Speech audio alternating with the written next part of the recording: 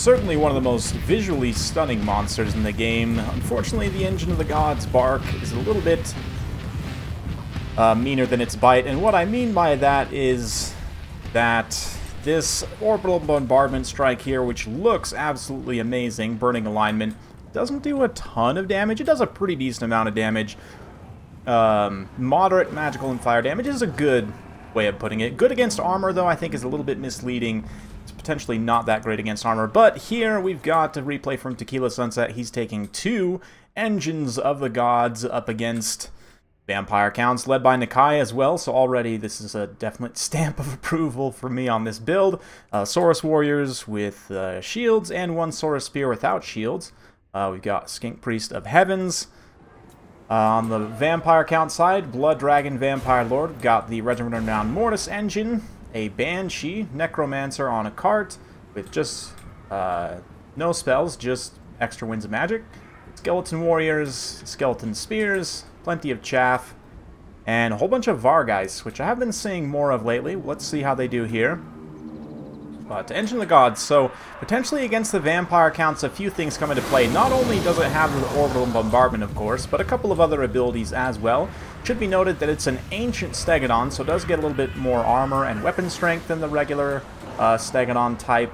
It does have this Arcane configuration, which is just kind of there. Extra power recharge rate is nice, but it's not super impactful. Extra power reserve is definitely better. And in Game 3, I think this is changing so that there will be a constant recharge rate, so likely these abilities will just give you power reserve, I'm not sure. Anyway, this Portent of Warding here, we can see that this has been spread out between these 2 units. Extra 5% damage resistance, which isn't a ton, but in a very attritional fight, like up against the Vampire Counts, every tiny little bit helps, and especially considering this Mortis Engine now here draining out a lot of this infantry. But here we go, Orbital Bombardment Strike. Let's see if I eat my own words on the damage here. This is a pretty ideal scenario, and okay, maybe the damage is pretty legit. Yeah. Okay, maybe the damage is pretty legit against light armor targets. I just don't remember it being that impactful last time I used it. Maybe it's changed, I don't know. Maybe I need to have another look at it here, but Skeleton Spears, I mean, that was a pretty much ideal hit on both of them, and then again, that's a relatively cheap unit, so while it does look very impressive and actually does kill the unit, the actual damage output is not great. But I think there's just been successive casts of the Gaze of Nagash here that have done a lot of damage to this one Ancient Stegodon. Not the greatest situation, but Nakai's here now. Single entity combat, we've got the Banshee and the Corpse Cart Necromancer, who does actually have like 300 weapon strength, I think, when he's not poisoned. Anyway, Blood Dragon's getting pretty low, though. He's getting beat up pretty bad by Nakai, so he's got to be careful. Looks like we've got healing on Nakai, the Rev Crystal. Interesting, not hitting the Ancient Steg with that. Ancient Steg, though, still 2,700 HP, so it's got a decent amount. But this Mortis Engine here, I think, is making a pretty big mistake. It's managed to maneuver itself in the triangle of these 3 monsters. And, you know, single entity combat, I say often on my channel, numbers win single entity combat. This is now a 4v2. I mean, I guess technically the Banshee is also in there. But generally, Mortis Engines are one of the very few exceptions to that rule where, if on the Vampire Count side, yes, it's an extra single entity that can, in a pinch, help in a single entity fight, but this thing is primarily meant to drain blobs of infantry and cavalry, multi-model units, and just really shouldn't be in single entity combat as much as you can avoid it. And so here, just getting triangled, just full-on chokeholded, maybe even pentagoned, is that the thing? 5v1 almost, if you consider the 3 monsters. Nakai, I guess, is there a 5th? Yeah, the Skink Priest is here also. Okay, so it is a full-on pentagon beatdown, and Mortis Engine just goes down as a result. And there's going to be a few more orbital bombardments on station. I do believe this is not an Unholy Lodestone Corpse Cart, so it's not actually providing AoE healing to all of the basic units here, but a little bit of healing from Blood Dragon. At this point, he himself is very low, but he's just about finished off this Ancient Stegodon. Got his Heartrender and everything going, although it didn't seem like he got too many hits on the important targets there.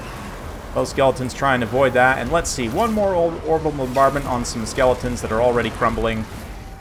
And the Vampire Counts player throws in the towel, which is understandable. Loss of the Mortis engine there. Those Saurus are just going to grind you down anyway.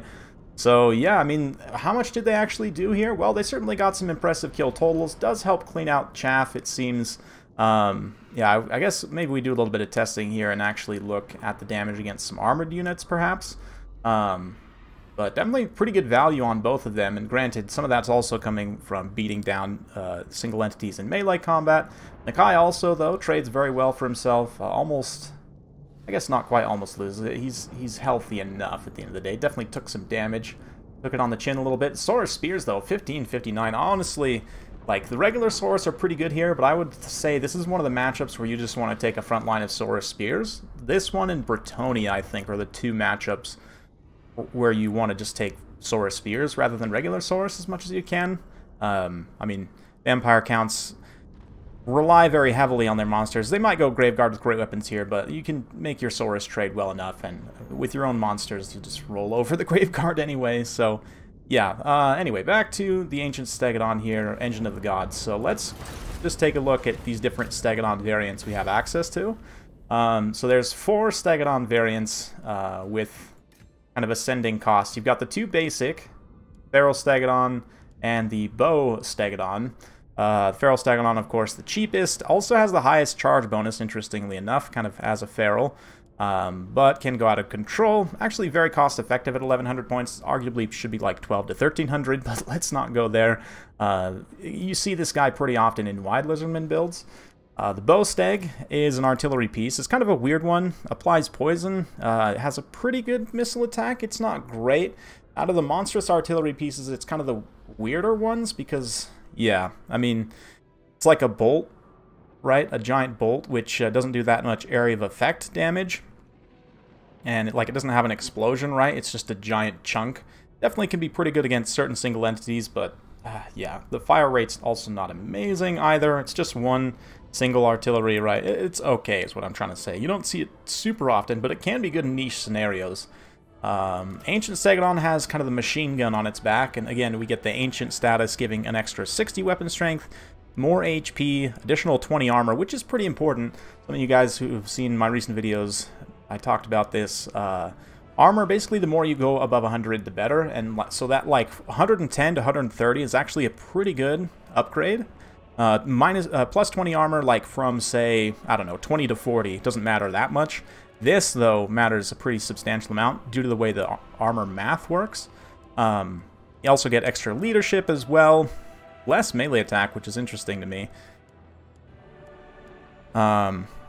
But yeah, the extra weapon strength, 60 weapon strength, also pretty substantial. And the machine gun thing here, the machine gun skinks on the back can definitely dish out some serious pain up close. 115 range on that. And then the Ancient Stegodon still has the Howdah. It's the same Howdah that you would find on a Bastillodon variant, right? Just the skinks throwing poison javelins. Doesn't do too much damage, but it is essentially area of effect poison, which is really nice. Yeah, same stats as the Ancient Stegodon, you just pick up these special abilities in exchange for 100 points and the machine guns. Again, arcane configuration. Okay, will definitely be better in Game 3. This 5% damage resistance is also, again, okay, especially in attrition-based fights. Can definitely work in your favor. Clearing out chaff, burning alignment. I might be curious to try this against Bretonia, perhaps, even just to displace peasants. Like a peasant archer line, or even more preferably try and take some peasants out, even men-at-arms and melee. I'm not really sure. Not that men-at-arms are a big problem, but just clearing out the Bretonia chaff a little bit quicker. Potentially some use case there I could see. Tomb Kings as well, given that it does fire damage. I mean, like, against the Kepler Guard, this would probably be very cost-effective, actually. But maybe I eat my words a little bit, and maybe its bite is actually as bad as its bark. Yeah, I almost screwed that up. Anyway, hopefully you guys enjoyed watching this one. Definitely a very fun unit. Thanks again to Tequila Sunset for sending that one in. If you like this sort of content, be sure to like, subscribe, hit that bell notification, all that stuff. Yeah, we'll see you next time.